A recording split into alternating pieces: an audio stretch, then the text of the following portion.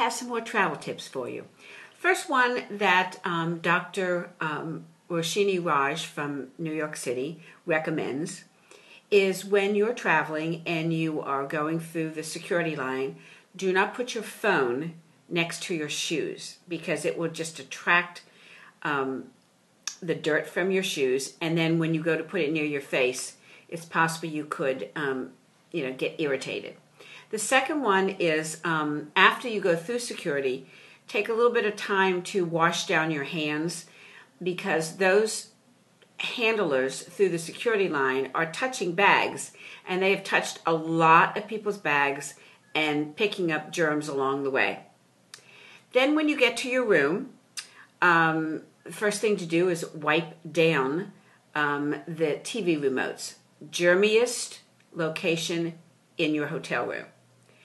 When you're on the plane, either coming back from your vacation or going to your vacation, keep the circulation on in the plane. The air is filtered and it will filter out a lot of contaminations. Last but not least, when you're ordering a drink, try to keep it neat. That is, no ice and no lemon wedges because those are bacteria heavens. So I hope you have a good time and check with me later. Bye.